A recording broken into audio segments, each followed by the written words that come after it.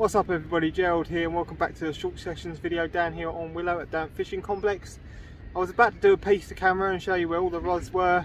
I've just got here, got them all out, and I was going to say I don't expect it to be as easy as the club pond was the other night, and the right hand rod's torn off straight away and we've got a fish in the net. So I'll show you that fish and then I'll talk you through everything else.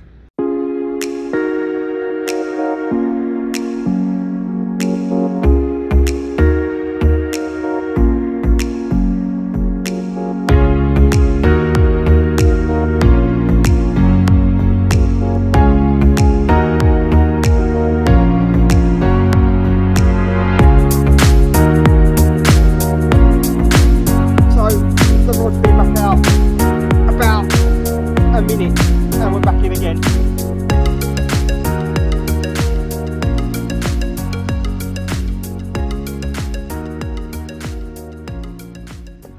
So like I said, the rod's been out no longer than 10 minutes again, and we've got ourselves a nice little common here. A little bit bigger than the ones that we were catching down on club, not obviously as big as a 15 pounder, but a lovely fish nonetheless.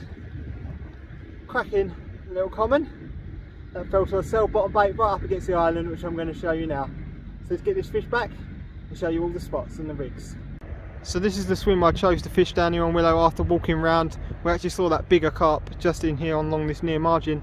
The only other swim I possibly was going to fish was the one just over by the tree there, which will be casting down past the island into a snag over there. But this swim here gives me plenty of water to fish. Normally I wouldn't fish with 3 rods if I was doing a short session, but as I've got the lake to myself and I've got my rod pod this time, what I can do if I want to move is I can reel all 3 rods in, put the hooks through the eyes, and then just pick up the rod pod and walk around with it. There's no one else here for me to disturb, so that's not going to be an issue. The right hand rod, which has caught us the fish, came off this island here, just out there. It's very close to the island there.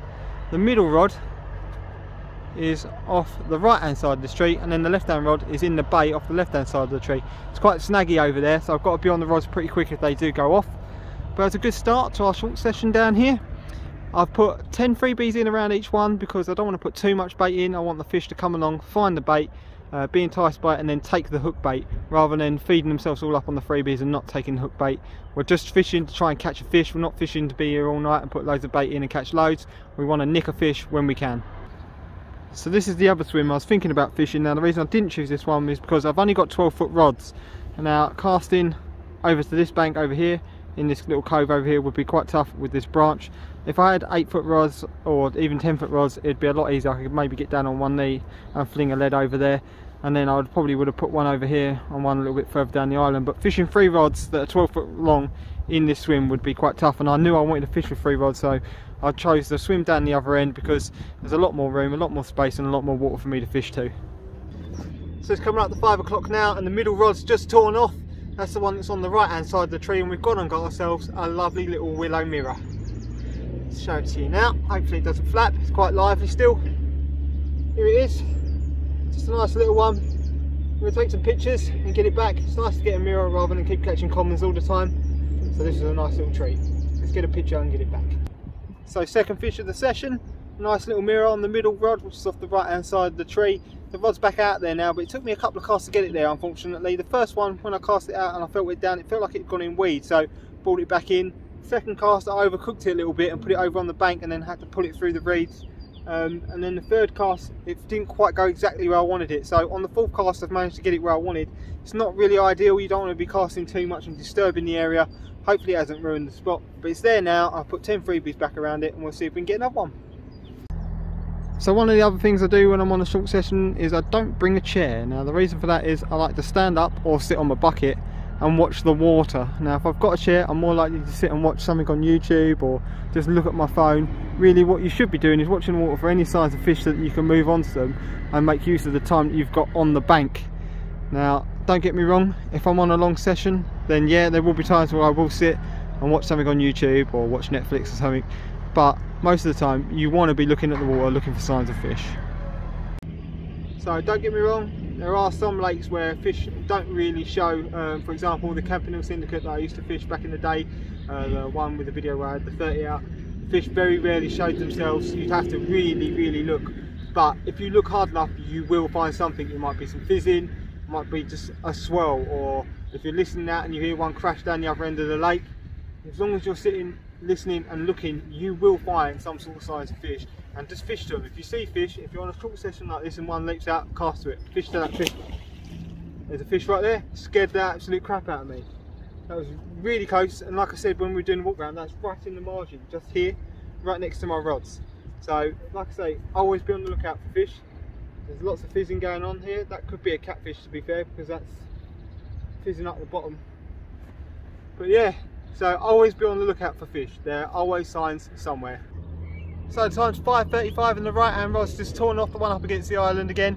We're going to get ourselves our third fish of the session. It's not a carp, but a nice little catfish. It's got quite a belly on it. There you go, let's try and get it all in camera. A nice fish, nice and slimy. Let's get a picture and get it back. So it's 6:10. We're going to give it another 50 minutes and I'm going to get myself off home and get in the warm, because it's starting to get a bit cold. Where I'm in the shade, the sun's all on the other side, it's a little bit chilly over here. Good start though, fishing down here on Willow, 3 fish, nice catfish as well. Next time, and then when the video continues, we'll probably be in that swim that I showed you down there, just trying to see if we can catch some fish out of there as well, and getting ready and gaining some more information ready for when we do the Darenth rod race and try and catch a carp from every lake here. But yeah, good start. So if you don't see me again, you'll see me in the next bit, which will be a completely different day, and I'll see you soon. What's up everybody, welcome back. This is the second session that we're doing down here for the short session videos on Willow at the Darenth Fishing Complex. It's a little bit breezy. It's the day after the bank holiday weekend, so it's bank holiday Monday. There is no one else on the lake, but it has been hit quite hard over the weekend. Not a lot of fish came out, just because I think of the amount of pressure that was on here. So we're in the swim that we wanted to fish last time, that I said about, the one on the corner with the snag, which I'll show you in a minute. I've got all 3 rods out and I'll run you through what's on each one of these. So here's the swim that we were looking at last time we were here and when we filmed. The right hand rod is down here, just off these bushes, and the snag's down there. That's got a, what's that got on it? That's got a essential cell bottom bait on it. The middle rod is just off the island in between this little stump and there. That's got a essential cell bottom bait on it as well. And then the left hand rod is down off the island as well, just down here, and that has got a spicy sausage pop-up that's been glugged in pineapple goo. So we'll see what happens. Maybe we'll get a bite or 2. Like I say, I'm not expecting much because it's been quite quiet over the weekend. No one really caught anything, and there was quite a lot of pressure on here, so I thought I'd jump on here today while there's no one here and just see if we can catch a couple. So last time you saw us and we were fishing on here, I think we had a catfish and 2 carp. Was that the time I filmed? I think it was anyway. But I have actually been down here doing a few sessions off camera with my mum. She's getting back into fishing, so I've just been spending some time with her while she's here, because she actually lives in France, so it's nice to see her and spend time with her. But she managed to catch a catfish out of here on a float rod. I'll put the picture in now. She's very happy with that, and I've managed to catch a couple of other carp as well. If I can find the pictures, I'll stick them in now. But yeah, we're back here. Hopefully we're going to get one today. The weather is completely different from what it's been over the last few days. It's been quite warm, considering the time of year, and today it's quite overcast. We're actually due rain now for like a solid 8-9 days. So hopefully we can get one just before the weather changes, because getting back out in the rain is not going to be easy, but I'll see if I can. I've got plenty of other videos I've got to edit as well, because I've been doing a lot of fishing on the other lakes, ready for some other videos as well. So I've got plenty coming from me. So it's 3 o'clock. It's been pretty quiet, but as you can see, the middle rod is on the deck. The net is wet. That can only mean one thing: there is a fish in there, and it's not a bad one for in here actually. So I'm going to get the camera all set up and get the fish out and show you. Right, so the middle rod's torn off. We've been here about an hour and a half. One with the essential cell bottom bait, one in between the little stump and the island, and we've gone and got ourselves a lovely 14-pound common. It's very lively. It's quite a long fish. Lovely for this lake. Not bad for an hour and a bit's fishing. So let's get some pictures. So it's now 3:40. We're going to give it another hour, I think, and then we're going to get ourselves off home. Only because Danny's coming down at 6, and he's going to go fish these for the night. So what I'm probably going to do is go home, put my gear away, have some dinner, and then come back down and sit with him for a bit. I've got work tomorrow, otherwise I would do the night. But yeah, we're going to talk through some tactics basically, because I've got Steve's video coming out soon. I can't confirm nor deny that I may have caught a fish, but yeah, there's a clue. But yeah, it's that video, when it comes out, you'll see it's very jumpy. Like, there's about 4 sessions filmed into one video, so hopefully it's not too bad. Once I actually get the edit, it doesn't look too bad. Just so you know, in case it looks a bit different and a bit weird, it's because there are actually 4 different sessions in one video. But yeah, so an hour to go. I've put a few more freebies back around all of them. It's quite chilly now, the wind's picked up again and it's getting a little bit breezy and a bit cold, so yeah, like I said, 1 more hour and then we'll get ourselves off. So it's 10 to 4 and the right hand rod, which was over in the snags over in that little bay over there, has just gone off. This one's fallen on that slip D rig, the new rig that I'm trying out that I've made, which I'll show you in just a minute. This one was also had the Essential Cell bottom bait on it, and we're going to get ourselves another nice little one. I say it's probably about 6 to 8 pounds. I'm not going to weigh this one, but lovely fish. Putting on a nice little display for us there. Got absolutely nailed by the D rig as well. Perfect hook hold. Quite a scrap as well. So we're going to get some pictures. We'll get it back, and I'll see you in a sec. So here's an identical version of the D rig that just caught that fish. It's tied with a 25-pound Fox Camerotech soft. What I've done is I've just stripped the coating off down here, so we've got a little bit more supple braid down the end. Simple loop knot, an anti-tangle sleeve. We've got the Calder D-rig kicker on the size 8 hook here, but I'm actually using a size 6 on the rod. And then we've got a micro ring swivel just so that we can bait floss the bait on.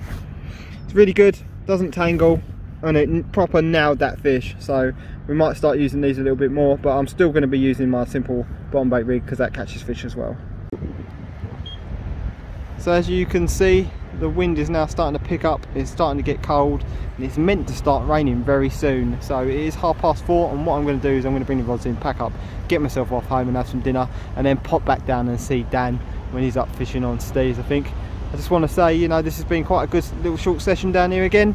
2 fish today, 3 on the first one, and then that little 2-hour session I did down here with my mum, I had a couple as well. So we've had about 7 fish in probably 12 hours fishing, so that's not too bad going, I don't think.